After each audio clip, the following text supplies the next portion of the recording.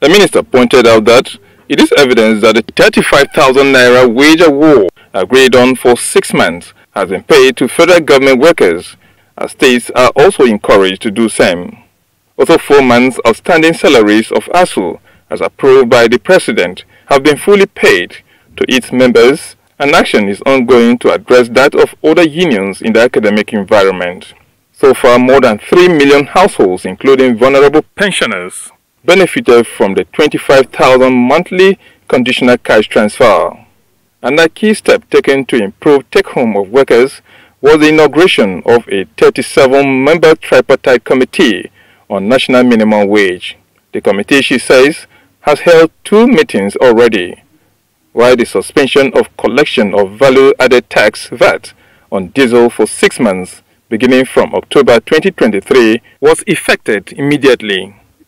The minister also notes that financial commitment has been made on the provision of CNG buses and conversion kits, with a good number of buses set to be rolled out soon. Stakeholders are also engaged on tax incentives to businesses. Distribution of subsidized fertilizer was one of the major components of the October 2nd Memorandum of Understanding. This, the minister notes, government has made tremendous progress in this regard.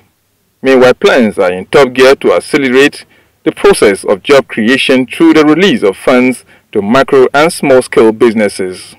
Furthermore, a joint visitation by government and organized labor to the refineries was agreed on, and that the Minister of Labor and Employment says was successfully carried out on the 21st of February 2024, where it was also established that the Port Harcourt refinery is 80% completed.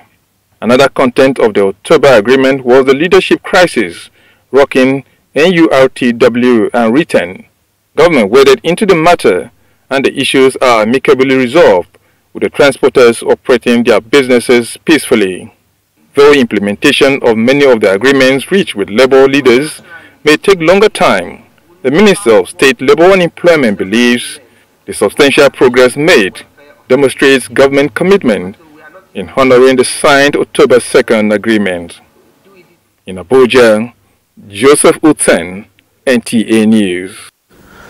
And meanwhile, Trade Union Congress of Nigeria, TUC, says it will not participate in the planned nationwide protest by the Nigeria Labour Congress, NLC.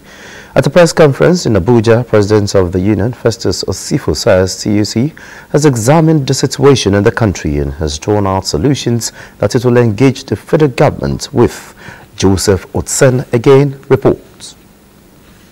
Persistent devaluation of the naira and increasing security challenges in many parts of the country to the Trade Union Congress of Nigeria, TUC, are the major causes of the current economic situation in the country. You could check and recall that between July and October, what simply happened was that there was an instruction from the financial managers to the bank chief executives telling them that all bid that is much more than 790 should be rejected.